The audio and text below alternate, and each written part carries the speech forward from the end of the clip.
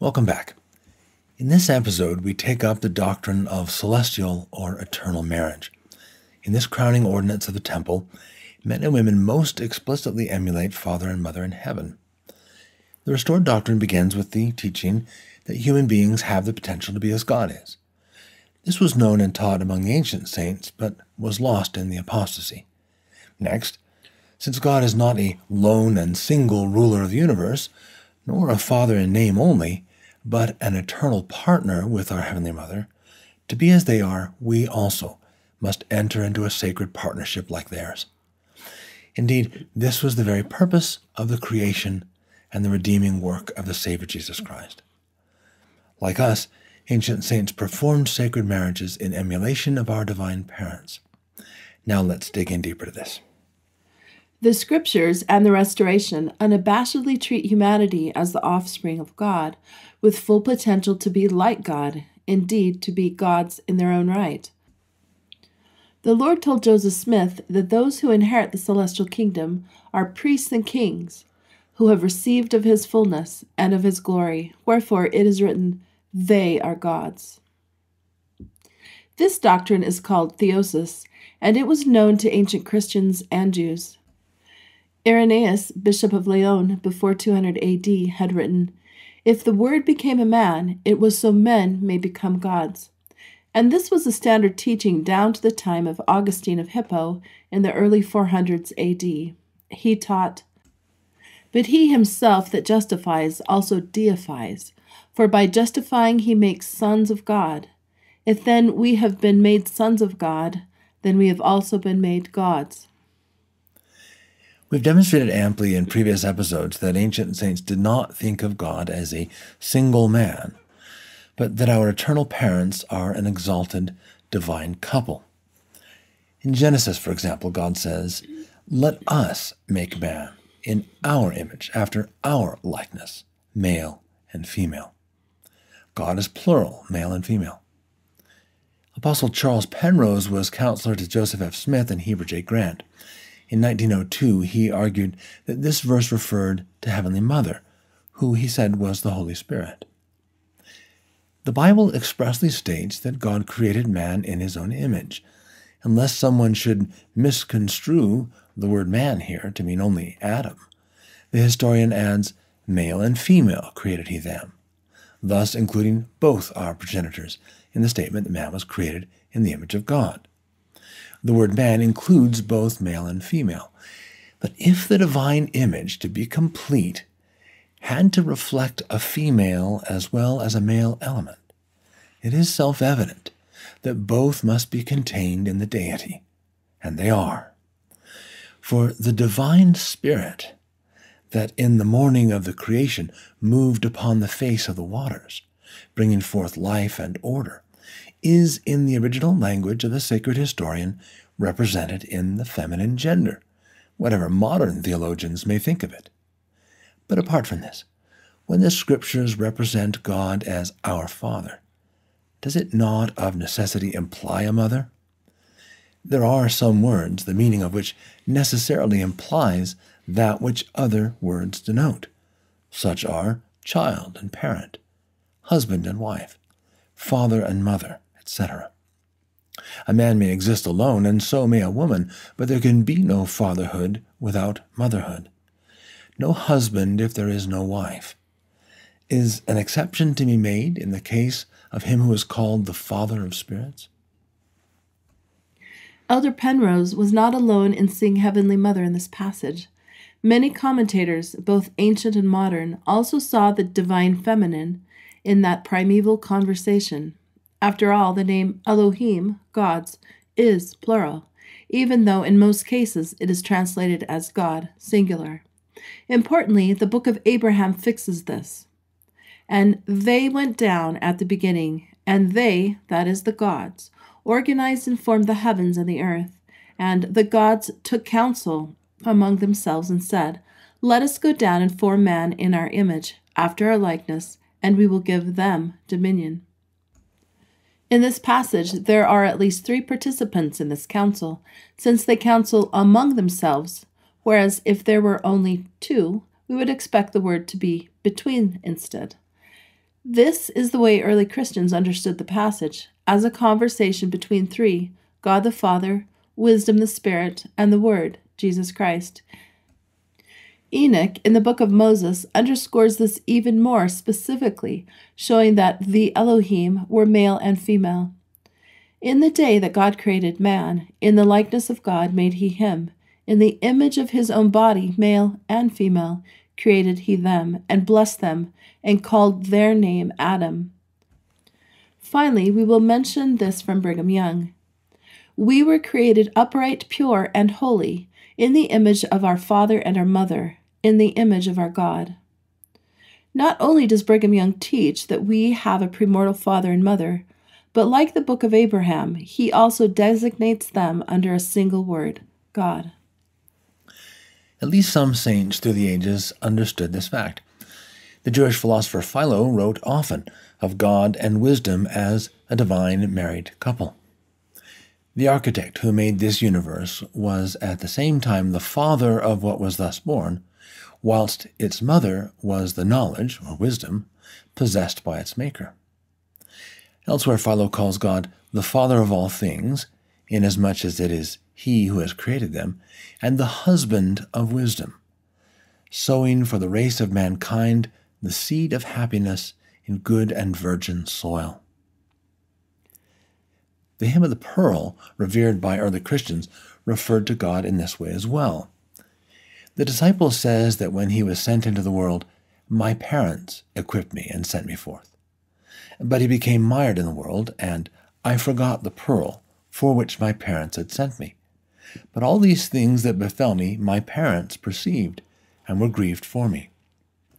They wrote a letter, from thy father, the King of Kings, and thy mother, the mistress of the East, and from thy brother, our second in authority.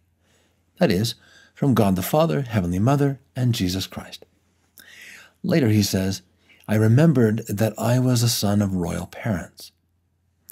To claim the pearl of great price he was sent for, he must defeat his enemy, the dragon, and he does so when, my father's name I named over him, and the name of our second in power, and that of my mother, the Queen of the East.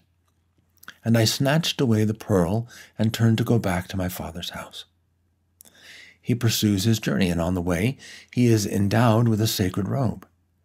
And my bright robe, which I had stripped off, and the toga that was wrapped with it, my parents had sent thither by the hand of their treasurers. He puts this on, and arrives at the gate, and is received back into the heavenly kingdom.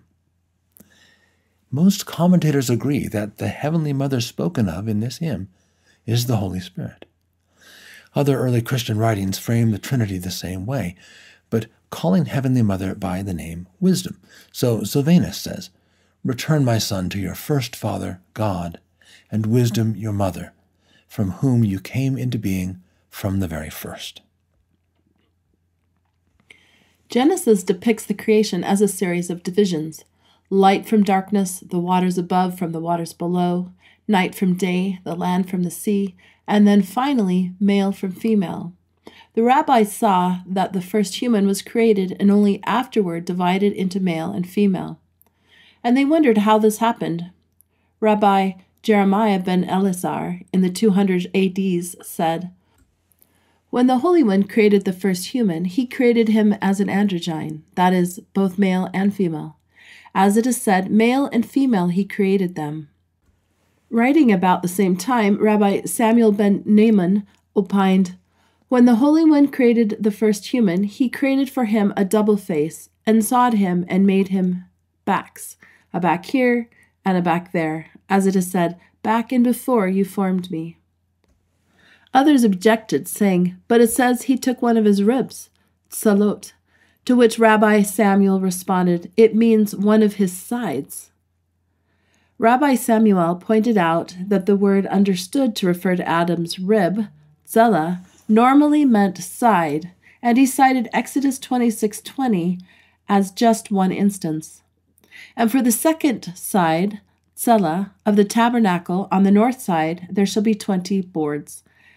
There are numerous other instances like this, so he argued Adam's zela was not just a bone from Adam's chest wall, but rather one entire side of him. The notion that Adam and Eve were created together and only then separated is an old one. Many early writings taught that not just humanity, but all the heavenly beings, even God, had originally come forth as dual male-female pairs. So, for example, one early Christian group passed on this teaching thus: "For this is the will of the Father, not to allow anything to happen in the heavens apart from a Suzuki." That is, a married male-female pair.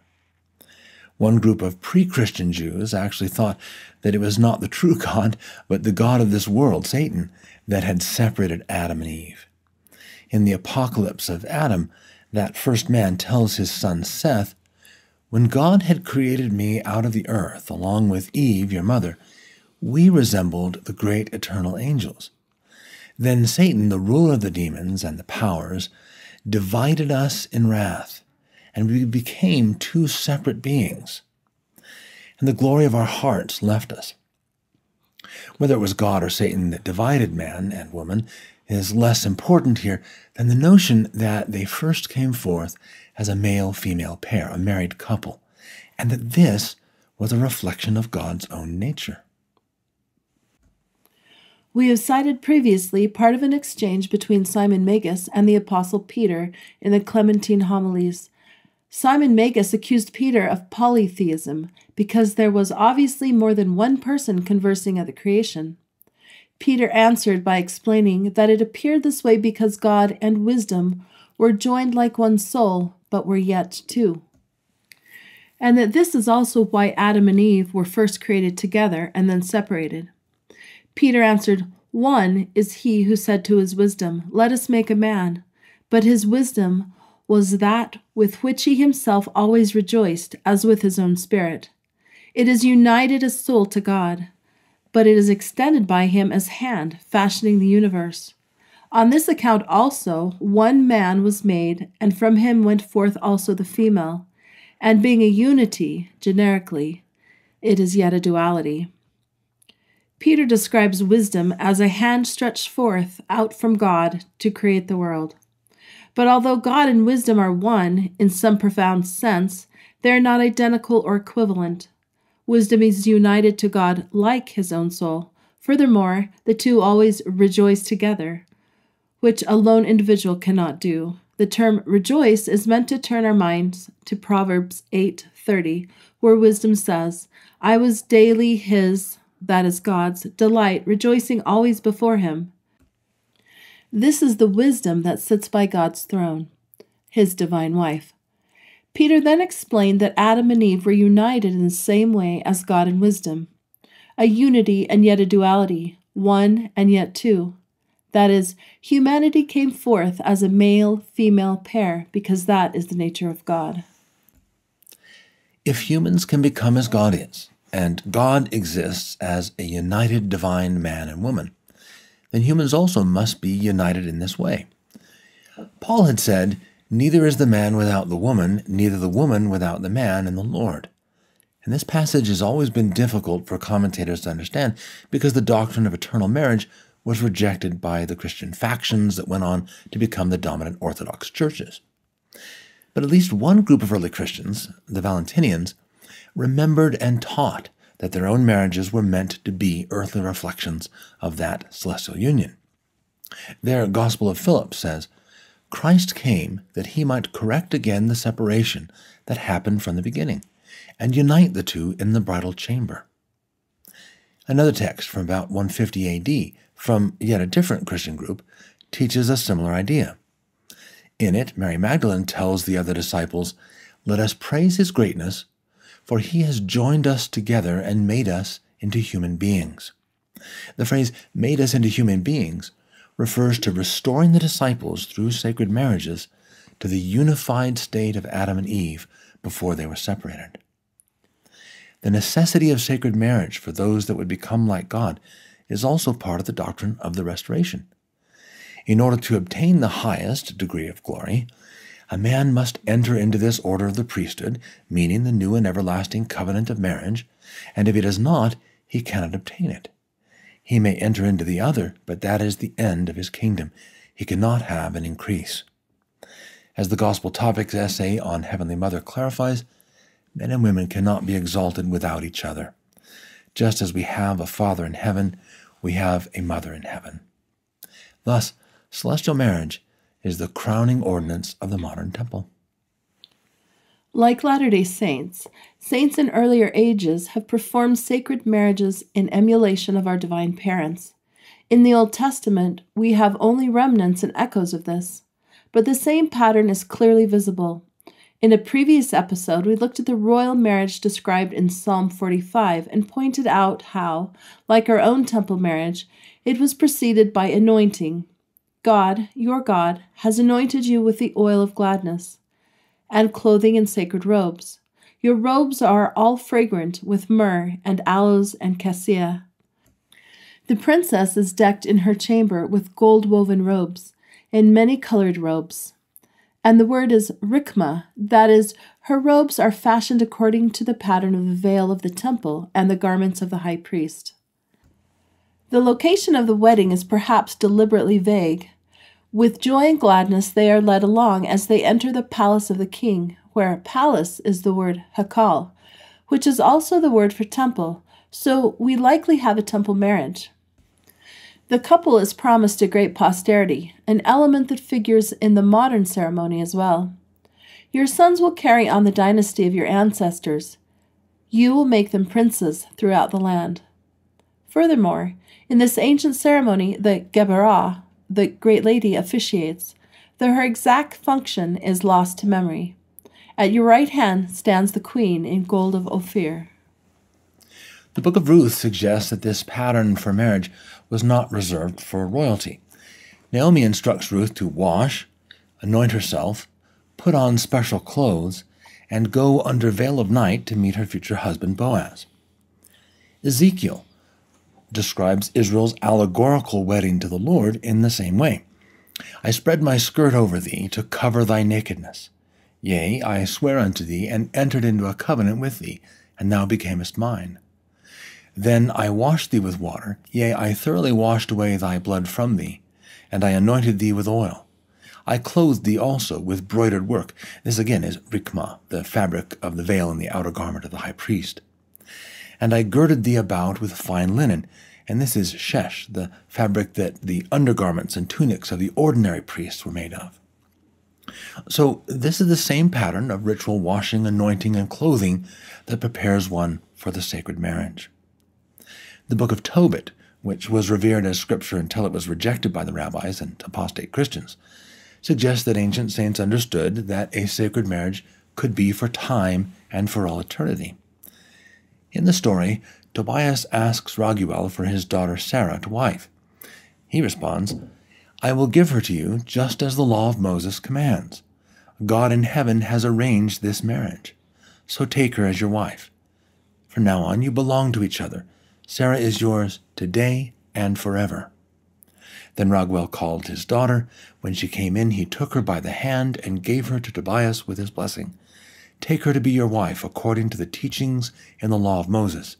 May the God of heaven give you a happy life together.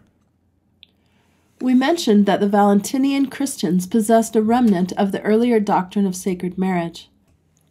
This deserves further examination, not just because it shows that Christians before the apostasy knew all about celestial marriage, but because it shows that they also understood the sacred marriage on earth imitated Heavenly Mother and Father. Now, while the Valentinians had that concept and that ritual, they often misinterpreted it, which was easy to do because this had been a closely guarded doctrine. The apostles did not even share it openly with the general membership of the church. As St. Basil said in about 360 A.D., of the beliefs and practices which are preserved in the church, some we possess derived from written teaching. Others we have received delivered to us in a mystery by the tradition of the apostles, and both of these have the same force. He then said, in relation to a different temple-related practice, does not this come from that unpublished and secret teaching which our fathers guarded in silence out of the reach of curious meddling and inquisitive investigation? Well had they learned the lesson that the awful dignity of the mysteries is best preserved by silence. Because temple teachings were guarded extremely closely in that age, they were even more susceptible to misunderstanding. Even so, the Valentinians preserved much of the original doctrine of eternal marriage. First of all, they considered that Adam and Eve's separation required mending. When Eve was still with Adam, death did not exist. When she was separated from him, death came into being. If he enters again and attains his former self, death will be no more. They further saw Christ's mission as healing that rift. Therefore Christ came that he might correct again the separation that happened from the beginning, and unite the two, and give life to those who died in the separation, and unite them. But the woman is always united with her husband in the bridal chamber. Indeed, those who are united in the bridal chamber will no longer be divided. Notice in this passage that reuniting Adam and Eve gives life to and can unite all their descendants as well. This is just the way it is represented in the modern temple too. All through the endowment that culminates in the marriage ordinance, men and women are instructed to consider that they, individually, are Adam or Eve. Then notice that those who are united in the bridal chamber will no longer be divided. We don't know if the Valentinians still believed that their individual marriages would endure forever, but they preserved the words and concept anyway. And it is clear that this reuniting ordinance had to be performed in the bridal chamber. Modern saints also understand that celestial marriage must be performed in the properly designated place and under legitimate authority, or it is of no efficacy, virtue, or force in and after the resurrection of the dead. In the Restoration, the ordinances are arranged in a set progression, with celestial marriage as the pinnacle. The Valentinians also thought of sacred marriage as the highest ordinance, and they explained it this way. There were 3 buildings specifically for sacrifice in Jerusalem. The one facing the west was called the Holy. Another facing south was called the Holy of Holies. The third facing east was called the Holy of the Holies, the place where only the high priest enters. Baptism is the holy building. Redemption is the Holy of the Holy. The Holy of the Holies is the bridal chamber. This passage speaks of 3 progressively more sacred rituals, with baptism as the first, something called redemption as the second, and the ordinance of the bridal chamber or sacred marriage as the highest. It compares these to 3 divisions of the Israelite temple. But what is the redemption ritual spoken of? Irenaeus said this redemption was to make the disciple incapable of being seized or seen by the principalities and powers, that is, the demons or gods, and that their inner man may ascend on high. This may seem foreign to us at first, but it is actually the intent of the modern temple's washing, anointing, and endowment. According to Brigham Young, these were to enable you to walk back to the presence of the Father, passing the angels who stand as sentinels, and gain your eternal exaltation in spite of earth and hell. Thus, the Valentinian redemption ritual corresponds to the temple endowment, and it precedes the sacred marriage just as it does for our own. Let's turn then to the Valentinian marriage itself. Virtually every faithful Valentinian disciple would have been required to enter into this holy form of marriage, inasmuch as it enacted and embodied the sacred marriage of the Father and the Mother above.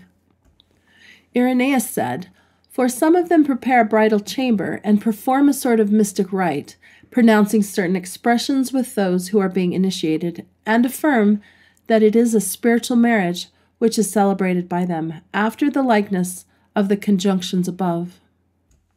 These conjunctions are the male-female pairs, the sudsagis, that we have spoken of previously. All the heavenly beings were thought to have come forth as pairs this way, following the pattern of God's own existence as a male-female divine pair. The Valentinians called a marriage a mystery in the original sense of a secret and sacred ordinance. Great is the mystery of marriage, for without it the world would not exist. The meaning here is not that they didn't understand marriage, but that it was a sacred ordinance and that it was the divine marriage that brought forth the entire world. Paul had written of marriage as a sacred ordinance as well.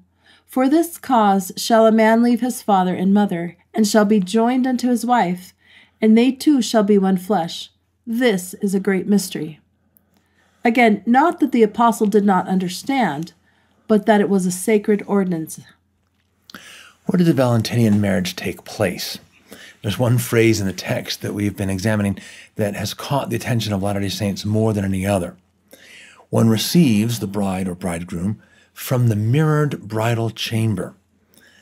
Some of the rooms employed for the marriage sealing ordinance in modern temples are arranged with large mirrors on either side of the altar where the couple can gaze, as it were, into an eternity of reflections of themselves together. This has caused some Latter-day Saint readers to conclude that the Valentinians had the same interior design preference as we do. They didn't. But the real significance is much more profound, especially for our understanding of Heavenly Mother. The mirrored bridal chamber means that the earthly bridal chamber was the mirror, duplicate or mirror image of the heavenly bridal chamber. This comes out further in the following passage. The Lord did everything in a mystery, a baptism, and a chrism, that's anointing, and a Eucharist, that's the sacrament, and a redemption, which we've talked about, and a bridal chamber. He said, I came to make the things below like the things above, and the things outside like those inside. I came to unite them in this place. Both anciently and in the Church of Jesus Christ of Latter-day Saints today, sacred marriage is in similitude of our Heavenly Parents' union.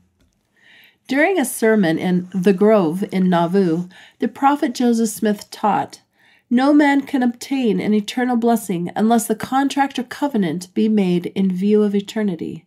Those who keep no eternal law in this life, or make no eternal contracts, are single and alone in the eternal world. The earthly is the image of the heavenly, shows that it is by the multiplication of lives that the eternal worlds are created and occupied. Franklin Richards, who recorded these words, explained how he and others understood Joseph's remarks. From the above, I deduce that we may make an eternal covenant with our wives, and in the resurrection claim that which is our own, and enjoy blessings and glories peculiar to those in that condition, even the multiplication of spirits in the eternal world. Without referring to Heavenly Mother directly, this passage shows that Joseph was strongly alluding publicly to what he was teaching specifically and directly in private. The celestial marriage on earth was a reflection of a great celestial marriage in heaven, that of our heavenly parents. Finally, we draw our viewers' attention to two implications of the foregoing discussion for modern temple worship. The first is that although in the current form of the presentation of the endowment, Elohim is represented visually and vocally as Heavenly Father alone, the ancient understanding of Elohim, including in the Book of Abraham, was the gods, plural, certainly encompassing Heavenly Mother as well as Heavenly Father. Then, for those familiar with the wording of the modern temple sealing ceremony, we note that the blessings promised are divided neatly into two groups that perfectly mirror the ancient understanding of the roles of Heavenly Father and Mother. Blessings associated with the Father, authority and rule, are grouped together. These are preceded by blessings identified anciently with Heavenly Mother, clothing, glory, and spirit offspring. Clothing, of course, reflects Heavenly Mother's role in weaving creation and clothing the kings, priests, and faithful saints in sacred garments. Heavenly Mother was identified anciently as the divine glory, the Shekinah, and the Holy Spirit. And the ability to bring forth spirit children is referred to in Doctrine and Covenants, section 132, as eternal lives. This was the meaning of one of the names of Heavenly Mother anciently, Chayot, fountain of life, the lives, and so forth. This very precise arrangement in the pronouncement of those blessings is one more indication that celestial marriage, as we know it in the Restoration, points us toward the loving, eternal relationship of our Heavenly Mother and Father. Join us next time as we briefly explore scriptures and traditions showing that Jesus Christ himself was married in the same way. Join us then.